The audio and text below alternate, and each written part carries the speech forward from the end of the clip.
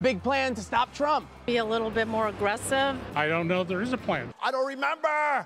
Stop Trump. Just ignore him. You're paying him a lot of attention today. I got paid to be here today. So they're paying people to be here today. Show me the money! Why do we need a plan to stop Trump? Don't you just have to beat him at the ballot box? It's not working, so we need new ideas. What do you get without a plan?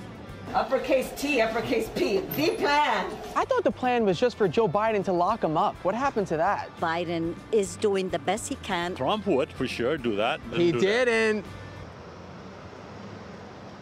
We did it, Joe.